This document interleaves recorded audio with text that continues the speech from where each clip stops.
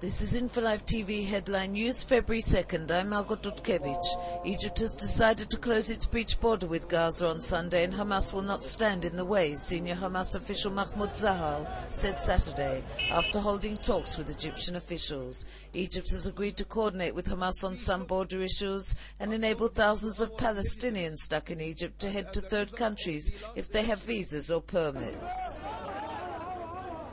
Egyptian security forces are searching for 4 Palestinians who slipped into the country from the Gaza Strip and are suspected of planning suicide attacks in resorts in the Sinai Peninsula. Egyptian security officials announced the recent arrest of 12 Hamas operatives armed with weapons and explosives who were planning to attack Israelis in the Sinai.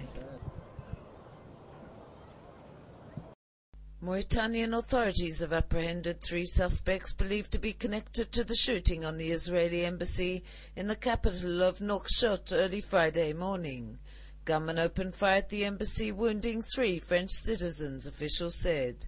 The suspects were nabbed while attempting to evade a police checkpoint.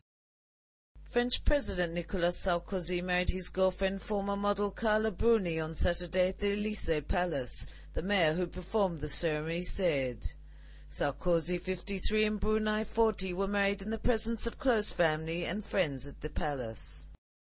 Israeli tennis player Shahar rallied to beat Dinara Safina Saturday, giving Israel a 1-0 lead over defending champion Russia in the first round of the Fed Cup.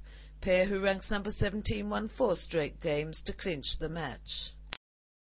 InfoLive.tv, live on your mobile phone. Do you want to keep ahead of the news and receive updates on what is happening in Israel? InfoLive.tv offers you a unique service, regular video news updates, free of charge on your cell phone. To sign up, enter our website at www.infolive.tv and click on the Mobile Services banner. Today, the whole world talks about Israel, but who broadcasts from Israel to the world in 4 languages, live from Jerusalem? InfoLive TV, the first international Israeli television channel that operates 24 hours a day, 7 days a week. Follow current events in Israel and the Middle East. Video features, interviews, news programs and news briefs live as history unfolds. If you want a direct link to Israel, access InfoLive.tv.